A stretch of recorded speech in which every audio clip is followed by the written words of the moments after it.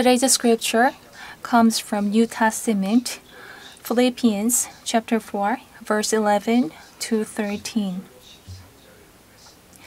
As I read through the passage, I hope you can hear the voice of the living God.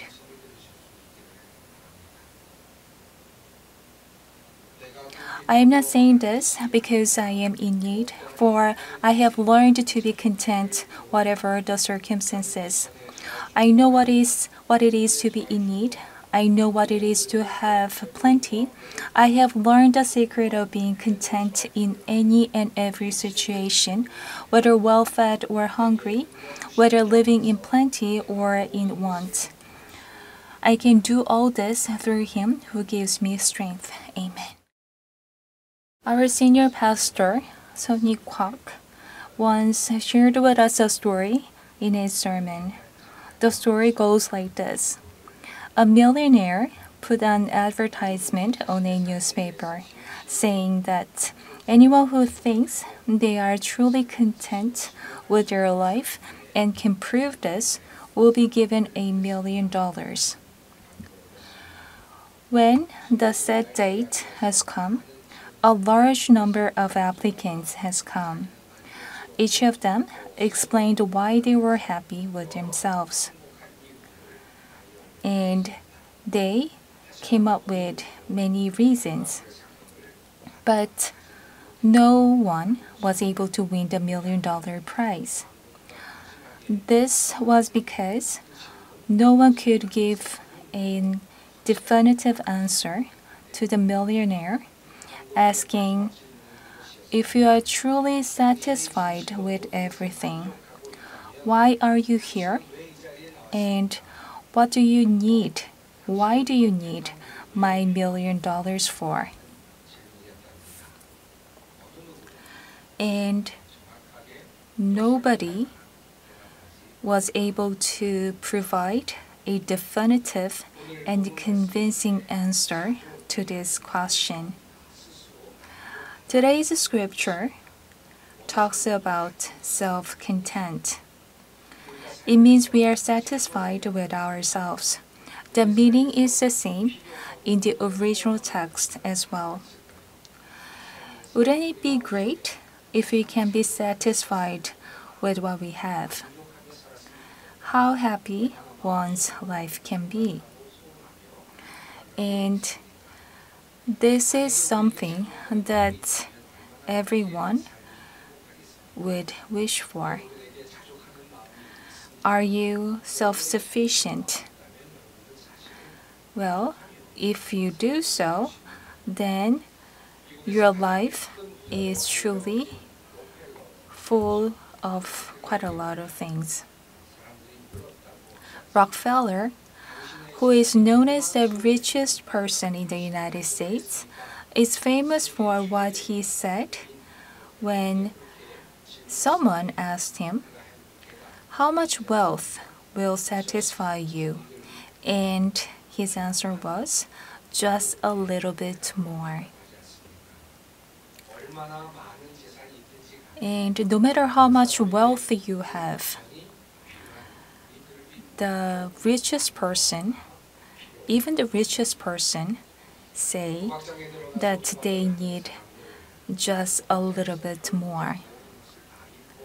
This just a little bit more mindset is known to be the very reason why people end up losing all they have at the gambling site. There may be times when the gamblers do well and hit the jackpot, but gamblers are hard to please with what they earned because their goal was to earn a lot of money. So even if they do make quite a lot of money, they end up losing everything as they crave for just a little bit more. Don't we have this kind of mindset as well? We oftentimes crave for just a little bit more. For those who have purchased a small house, want to have a small building this time. and small building owners now wish to have a larger one. So we oftentimes crave for just a little bit more. We easily find plastic surgery hospitals in Gangnam. There are, of course, people who seek plastic surgery due to illness or severe wound. But there are those who choose to undergo plastic surgery simply because they are not satisfied with their appearance. First, they have their eyebrows fixed, and then eyes, then nose, and then face lines. But no matter how many times they undergo such surgeries, they are hard to please, as they crave for just a little bit more. But no matter how much we want to avoid, we all get old and weary in the end. Who can ever be satisfied with their appearance? Perhaps even a celebrity admired and loved by so many people may find their appearances not satisfying. Maybe that's part of human instinct or instinctive mindset. And that's something that's deep-rooted in our mindset. And maybe we can say that it's an outcry of the human desire. The society we now live in is full of uncertainties and severe competition. It is hard for everyone to live a relaxed and comforting life. Someone who say they would be content with 100 million won just a while ago now say that that's not enough. In fact, most of us know that this kind of life makes us only miserable, and we are all aware that we cannot keep on living this way and actually wishes to escape from this kind of life. There are, in fact, some people who give up on everything and decide to live in a countryside, to do farm, or to live in a rural setting. There is a TV show called I Live in Nature. My mother enjoys watching the show, and at first I was not sure why she likes such a program.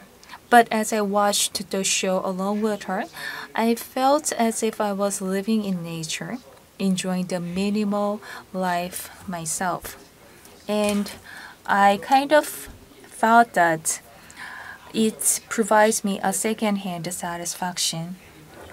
So, since I cannot live in a nature, so by looking at how others live, I kind of feel the second-hand satisfaction. There are also many books or special lectures on how to control one's mindset wisely. There are also those who try to control one's mindset through meditation, physical or mental trainings. These kind of trainings also help, and these kind of mindset trainings do help. Instead of just living a life full of greed and lust, it is better to manage one's body and mindset through such trainings. In fact, even as ancient times as when the book of Philippians was written, human desire was the same. People during then wished to have peace of mind and wished to control the excessive greed and desire. And they thought that self-content and controlling the excessive greed and the desire was one way to have the self-content. The word self-sufficiency or self-content in today's text is the word was actually a philosophical term used by Stoic philosophers at the time. Epicurus, for example, asked, "What is the meaning of life?" where our lives are in uncontrollable needs for worldly possessions, unclear goals and processes. He then suggested how to search for happiness by escaping from such circumstances. He then suggested that we need to control or we need to manage the ever-growing needs for life's basic necessities. And he suggested that we need to train ourselves to match what we have with what we need. In other words, it is a way to find satisfaction by focusing on what we already have. He called such a status of mind ataraxia. He said that it is a true pleasure and happiness. This can be the origin of what the young generation of nowadays calls minimal but satisfying life. It can be a good way of living, and I wish people can find happiness through this. In fact, such approaches do make us feel happy to some extent. And such approach can help us, but it has a kind of side effect because this kind of life focuses on present status only, and since their focus is just lies in the present, they prepare less for the future. And it can also be selfish because the self-content somehow only focuses on oneself, not for the community or people around you. And we also find ourselves swayed around from here to there as we face or encounter so many realities and life circumstances. However, in today's text, Apostle Paul referred to the concept of self-content used by the Greek philosophers and provided a somewhat different perspectives. In fact, the situation where Apostle Paul is placed in is somewhat awkward, to use the term self-content. He is now in prison. To some extent, one can say that Paul was self-content even if he was in prison. But when seen from the context, we can see that he received donations from the Philippian church members, and he is now saying that he is grateful for the gifts. In the verse 10, it says, "I rejoiced greatly in the Lord that at last you renewed your concern for me. Indeed, you were concerned, but you had no opportunity to show it." So first, Paul receives the donations sent by the members of the Philippian church and expresses his gratitude. And although they wanted to do so from so much earlier, but didn't have the opportunity, Paul then says it was good that they did so even if it was a bit late. It sounds as if Paul had been waiting for a long time to receive such donations. But to prevent any kind of misunderstanding, Paul goes on saying that, as in the verse 11 and 12, that I am not saying this because I am in need, for I have learned to be content whatever the circumstances. I know what it is to be in need, and I know what it is to have plenty.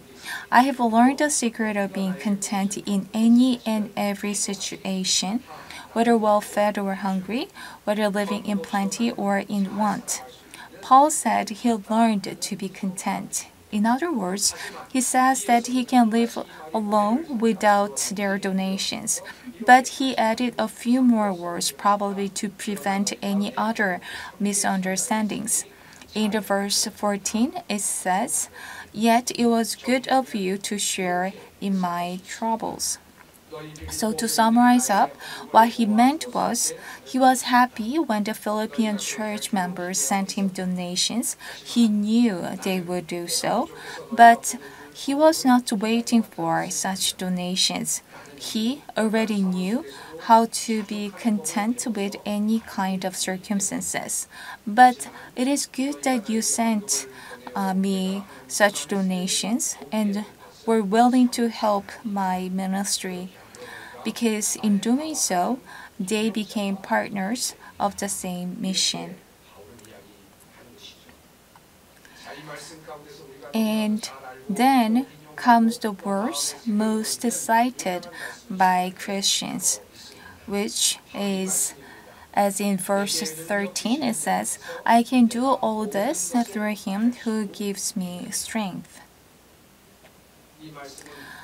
Sometimes we misunderstand this text if we just take this sentence out and look at it separately. Because in many times we mistakenly interpret this sentence as we can do anything with God's power, or that we can achieve all our desires with God's power. So, such interpretation can be possible if we do not read this text in a larger context. If God gives me power, what wouldn't I do? If Almighty God, the creator of this world, gives me strength, there surely is nothing we cannot do. So, such interpretation is not entirely wrong. But when seen from a larger context, and considering the circumstances where the speaker is placed in, such interpretation is incorrect. We need to first look at the background where the Paul is placed in. Paul is not saying that he can fulfill all his desires with the power of God. Quite opposite is true. He is saying that he also has human desires and lust. He wishes to eat well, live better, and have more. He also has just a little bit more mindset. But he knows that such desires would not make him happy. So he says that he has learned to be self-content. And he tells us that the secret of being content comes from God. He says that I can do all things through him who gives me strength. So, what Paul would like to tell us is that our Lord the master, the creator of this world, is the one who gives us the ability to be self-content. The true and sincere peace of mind and the self-content comes from God. And that is something that our God gives us. Well, in that case, is there nothing that we need to do? And our Paul would like to tell us what we need to do. We need to focus on one word. That is, as in verse 11 it says, I am not saying this because I am in need, for I have learned to be content, whatever the circumstances. So we need to focus on this word, learned. The original text, original language of this word is matano. Paul says that he has learned to be content. He implies that he learned to be sufficient from our Lord. And he mentioned that he learned to be self-content from our Lord. He did not say that it was from his own enlightenment or through his own knowledge or understanding. But he said that he learned and he acquired to be self-sufficient, and then that learning came from our Lord.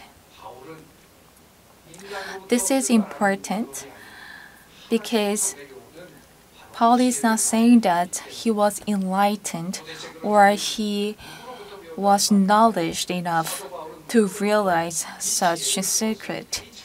He's saying that the secret to self-content came from our Lord.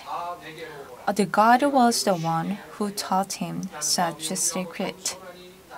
And in Matthew chapter 11, our Lord says that, as in verse 28 to 30, that come to me, all you who are weary and burdened, and I will give you rest. Take my yoke upon you and learn from me, for I am gentle and humble in heart, and you will find rest for your souls. For my yoke is easy and my burden is light. To those who carry all the burdens of life, the Lord has told them to come, take my yoke upon me, and learn from me. He told us that there is a secret to lighten the burden of our lives. Then, what's that secret? Paul must have learned a way to be self-sufficient, and that came from the Lord. So, let us find out more about the self-content that he learned from the Lord. Interestingly, the self-content that Paul learned from our God was in connection with the words right before today's text. As in verse 9 of chapter 4 of Philippians, it says that whatever you have learned or received or heard from me or seen in me, put it into practice, and God of peace will be with you. So we can find out that the word learn is used in verse 11 and 12 as well as today's text. And they are all interconnected.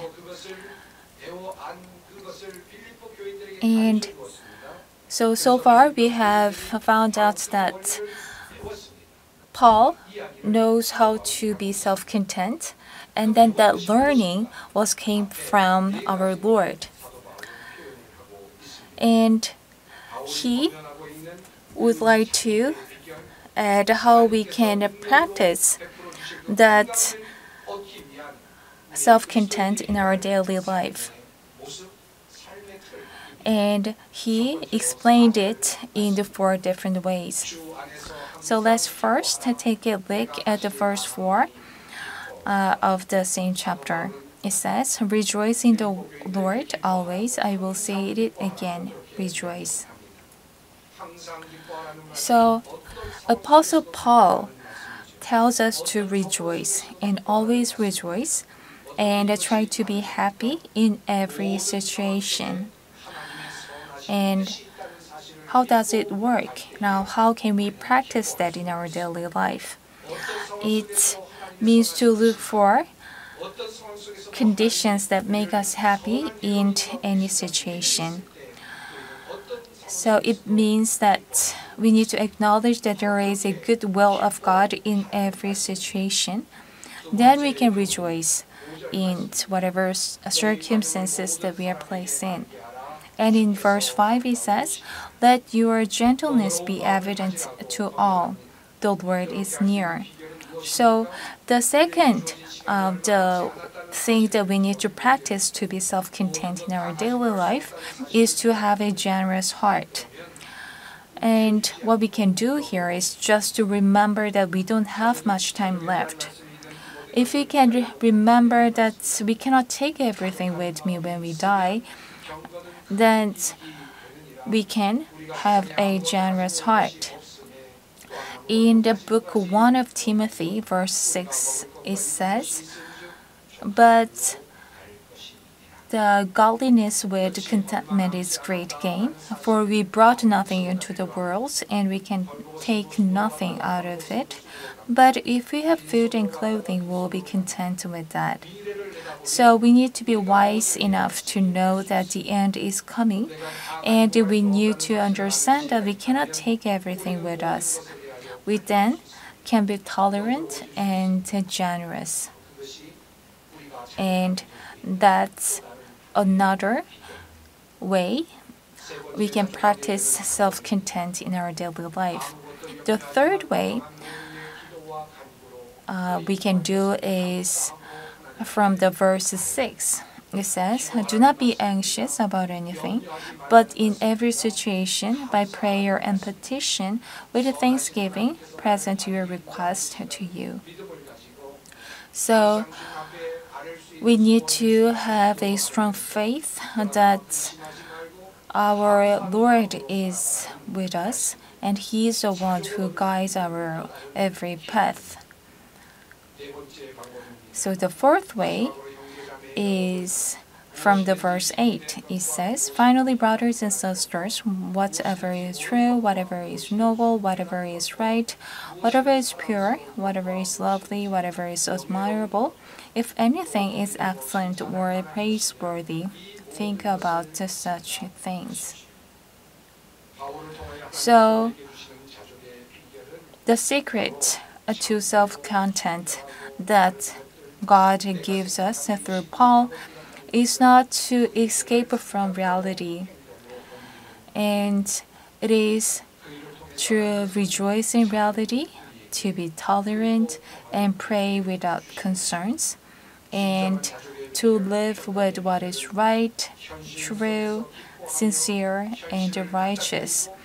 And if you can practice these ways of living, then we can be self-content as given by our Lord.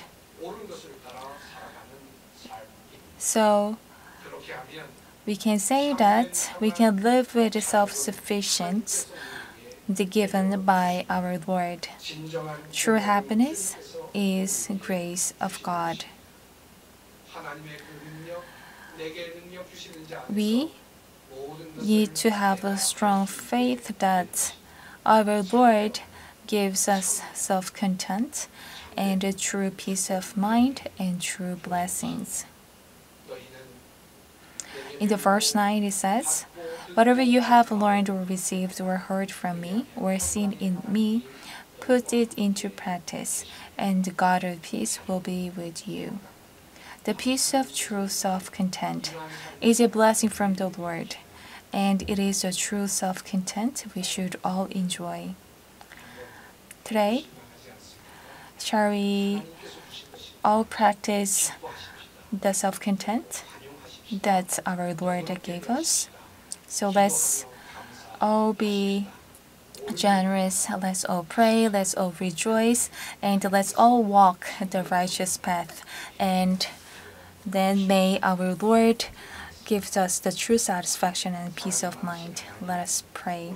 God of love, thank you for giving us your precious words. We take it as wisdom of life. Please enable us to have true peace of mind and self-content.